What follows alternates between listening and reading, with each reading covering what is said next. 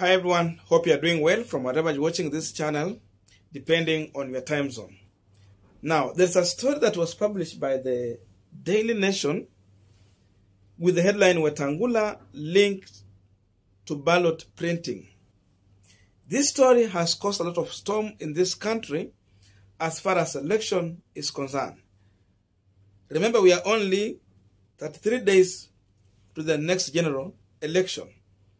And according to this story, it is alleged that Senator Wetangula wrote a letter to the Greek ambassador to Kenya on June 2021 asking for one of his ally by the name Joshua Abdallah Makoha to get Schengen visa to enable him to travel to Greece. Now, why travel to Greece? It is also claimed that Makoha,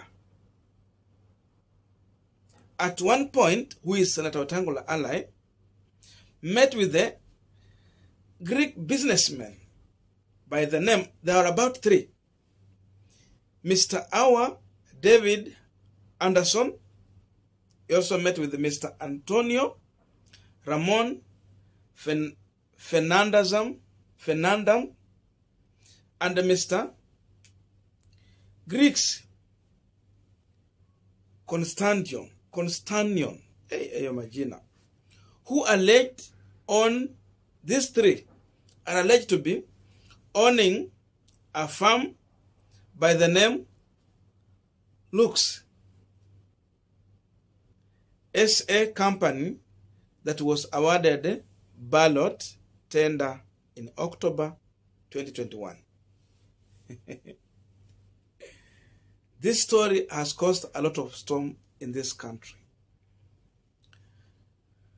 And the issue here is that the ODM side are now raising concern how Wetangula, who happened to be in Kenya Kwanza side, campaigning for William Samoei Ruto, has had his hand involved with the people who have been given a tender to print ballot this election, to an extent even sending some of his allies to go and meet with these people in their company. So this is a story. And Junet Mohammed has responded to this issue. He is calling on IEBC to come clean with the relation between Wetangula and Chebukati, who happen to come from same county, Bungoma County. So I wanted to listen to Junet Mohammed. After that, we will also listen to Senator Wetangula respond. And we will understand really where this story is heading to, if for sure William Samoei Ruto want to play the ping-pong game with the IEBC to make sure that there is rigging in this election. Sasa jana tumegundua kashfa kubwa sana katika nchi yetu. Kashfa ya ballot papers, printing of ballot papers. Kuna jamaa ambaye ametuma watu huko Greece, wakati ambaye IEBC imeanza kutangaza tenda ya kununua ballot papers. Na tunataka Senator Wetangula ajitokeze kinaganaga. Mimi sitaki kujua ati leo anasema anaenda kotini, sijui anaenda wapi. Wewe enda koti ile unataka. Tukutane kotini ukitaka. Umetuma huko Greece mtu ambaye anaitwa Makoha Abdallah, ambaye anatoka Bungoma.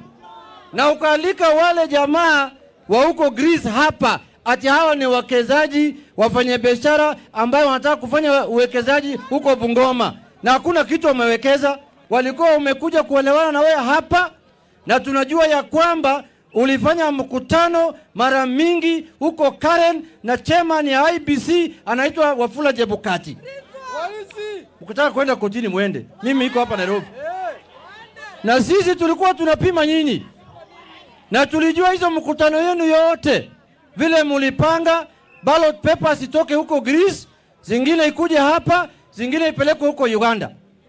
Tena mfanye huko ballot marking huko Uganda, then mupitishe kwa boda ya Bungoma, tena mulete hapa ndio weke kwa ballot paper. Unafikiri sisi ni wajinga bani?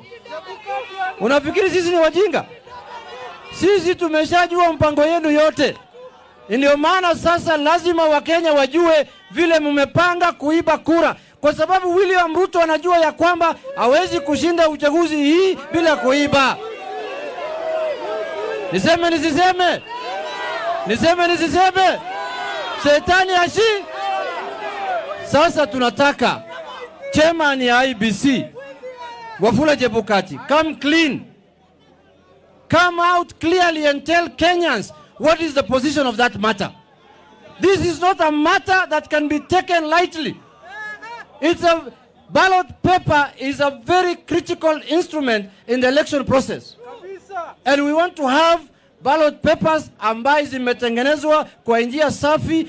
Mimi nakumbuka wakati hii tender ballot papers ilipeanwa, wale watu wanaitwa nini? Public Procurement Oversight Authority wali cancel hiyo tender.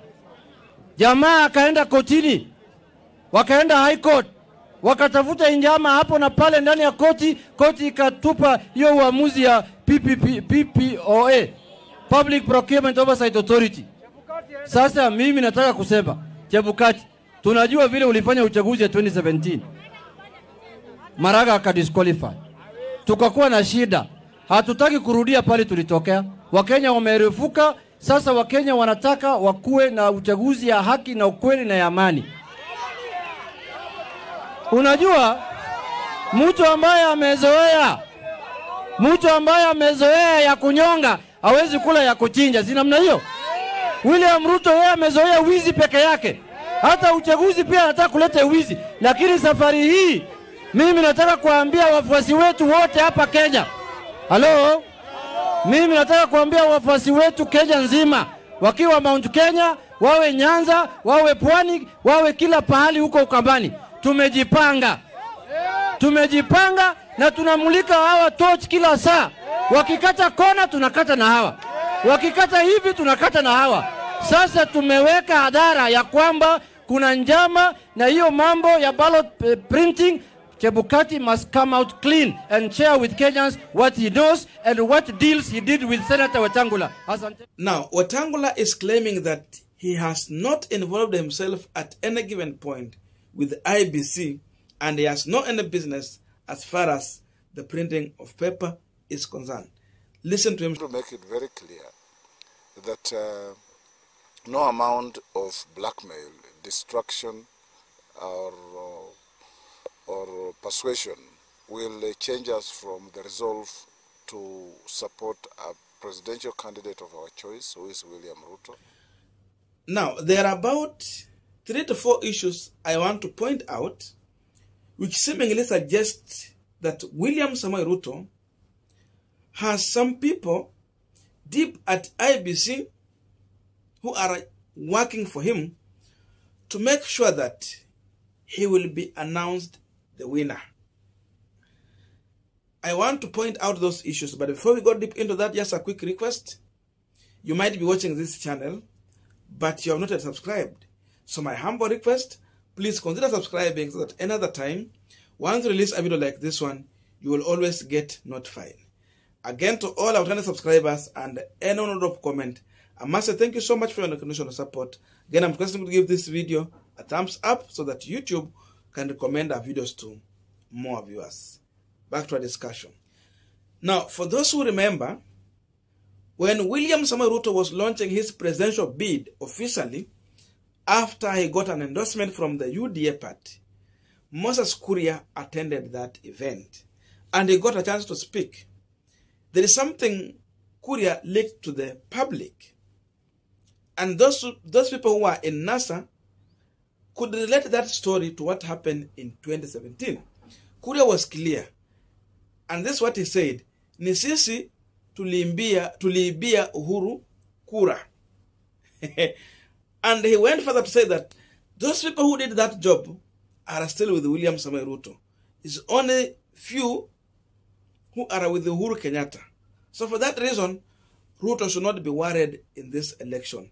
The team is now behind him. Listen to Moses Kuria shortly.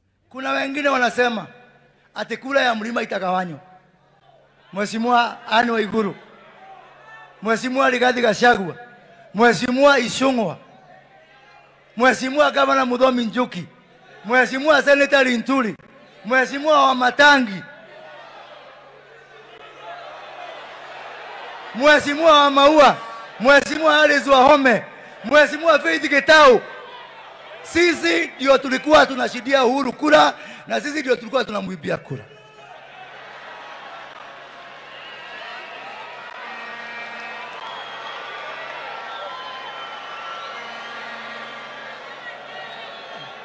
Akili yote iliweka Uhuru kwa kiti iko hapa. Ile iko Azimio ni mwili peke yake.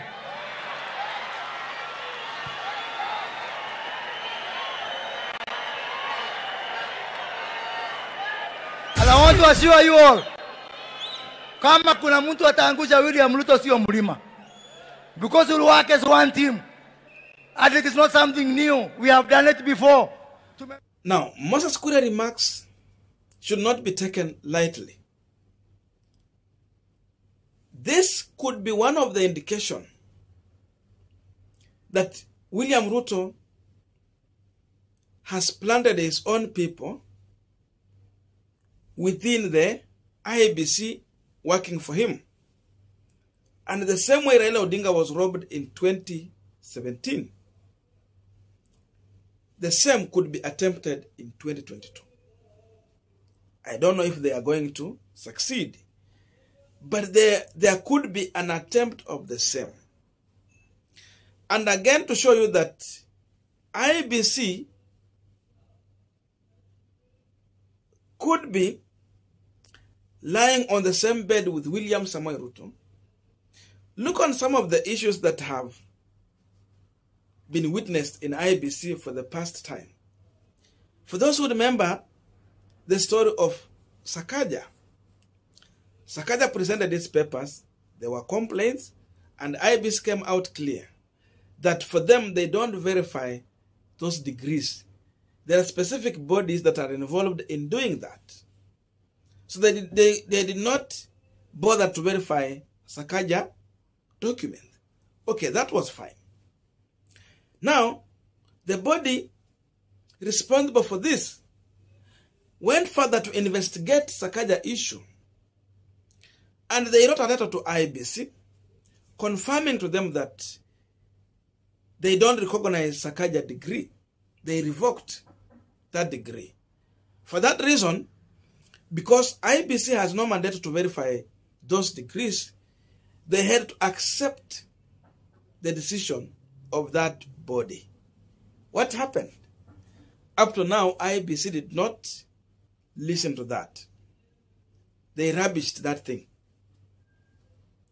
That one aside.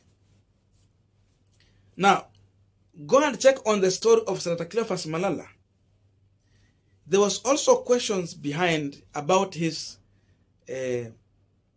academic document, his degree. Someone went further to file a case in court, kule Kakamega, questioning Malala documents. But IEBC officer went to court to file an objection to stop the court from proceeding with that case. So what does that one tells you? The person who was supposed to file an objection here should have been Malala, because he's the man in question, and not IEBC. They came clear they don't verify this document. For them, they just receive the document the way they are. But why did they go to an extent of filing an objection in court?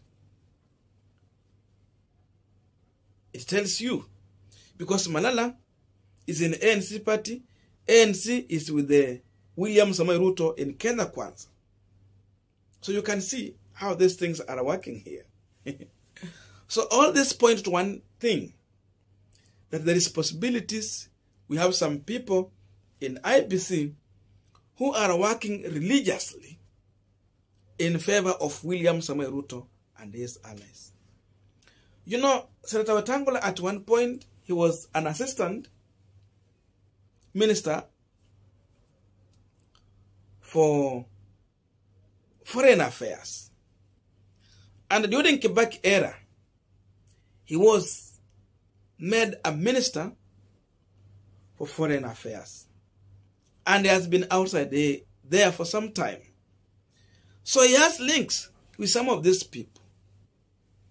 And that's why you can see this story is trying to link him to the Greek embassy, where he was writing a letter seeking for a visa for Joshua Abdallah Makoa.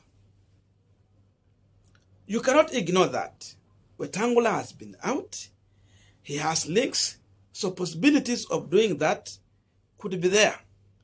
Therefore, the allegation they are putting in Wetangula should be investigated and interrogated to know where the truth is standing. Besides this, there was another story. When Ruto made a complaint to the European Union, Ruto quoted a specific figure. He never said about 1 million. He said about 800,000 people have been removed from IEBC register from his stronghold. They have been transferred elsewhere. Ask yourself a question.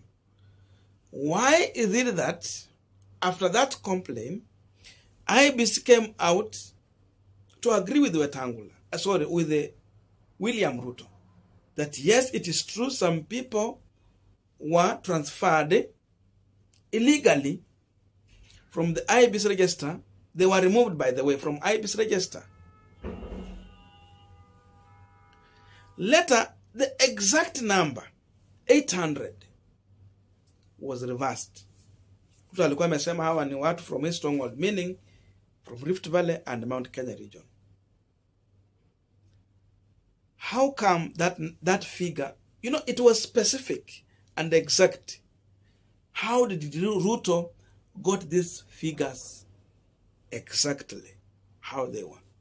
How did he get to quote the exact figure? If Ruto does not have specific people within IEBC working for him. And this should be a wake-up call for the Azimio, for Raila Odinga, and Mother Karua. If they are taking everything lightly, they should be informed that not everything is in order. Today, I'm saying because of this issue, Raila is saying now, if Chebukati will not allow manual use of register at IEBC, then there will be no election. No manual, no election. Now he's trying to come out with that. If they will not push Chebukati to come out clean on this kind of allegation, then they should prepare for the worst. If they were taking Moses Kuria lightly on what he was saying, then they should know that there could be a state capture in this election by one man in this government, William Samoei Ruto. I don't know what you think about this, but those are the few points I had to point out as far as this issue is concerned. So let us meet in the comment section. We continue with this conversation because now I'm waiting to read your views there so that we can make this conversation even much more better for other people to understand it in a better way. Otherwise, thank you so much for listening to me up this far. May good God bless you and see you in our next video.